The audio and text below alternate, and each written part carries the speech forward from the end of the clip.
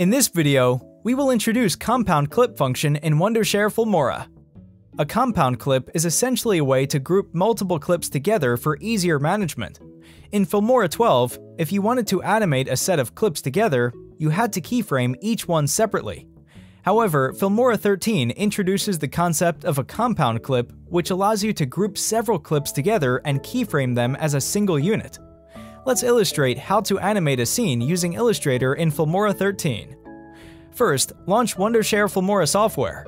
Make sure you have upgraded to v13, the latest version. You can check out our website and download it for free. Here's what the footage looks like in the timeline. Check out this point.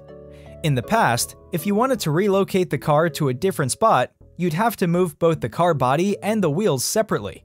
However, things become easier in Filmora 13. Simply select all three PNGs, right-click, and choose the compound clip option. Alternatively, you can press Alt+G on your keyboard. Give your clip a name, such as car, and click OK.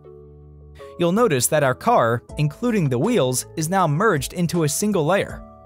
With the compound clip, you can move the car and wheels together, adjust their scale, position, and rotation, or animate them collectively with keyframes. Additionally, you can apply color grading without affecting other clips. To edit the compound clip, double-click on it, or select it in the timeline and click the car option.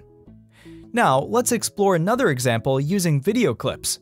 Suppose you have a cinematic background and you want to create a zoom-in effect. Simply select all the video clips, create a compound clip to merge them into one, and then add keyframes to create the zoom-in effect or perform color correction without disturbing other clips. Compound clips in Filmora 13 offer enhanced flexibility in managing and animating your content. If you're interested in more new functions in Wondershare Filmora, check out our website.